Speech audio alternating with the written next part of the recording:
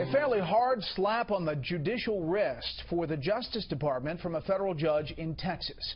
He wants hundreds of DOJ workers to brush up on their ethics. Chief Legal Correspondent Shannon Bream tells us why. It's an extraordinary order. In a scathing opinion and order, Federal District Judge Andrew Hanen calls Justice Department attorneys defending the administration's unilateral move to block the deportations of millions who are in the U.S. illegally clearly unethical. Outlining the numerous times Hanen says DOJ attorneys, quote, clearly misled him about when the programs would actually take effect. Quote, the misconduct in this case was intentional, serious, and material. In fact, it is hard to imagine a more serious, more calculated plan of unethical conduct. Hanen spells out the repeated times DOJ attorneys assured him the programs wouldn't start until mid-February, only to admit weeks after a key ruling in the case that during the relevant time period, the administration had granted deferred action, quote, to approximately 100,000 individuals. Hanen's take?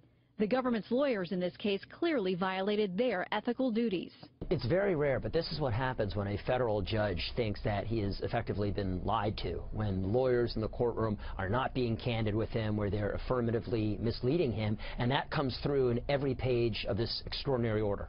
Hanen has ordered the Justice Department to provide a list of the thousands who benefited from the deferred action and mandated that all Justice Department lawyers appearing in any courts in the 26 states who are parties to the case have annual ethics training taught by a, quote, recognized ethics expert who is unaffiliated with the Justice Department. And that's not all.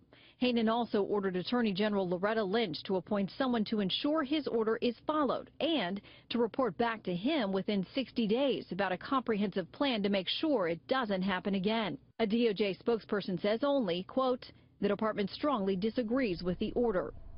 That order comes as the Supreme Court is considering the case on the merits, testing how far the administration can or cannot go with respect to unilaterally modifying immigration policy. A decision is expected from the Supreme Court by late June. Brett. Shannon, thank you.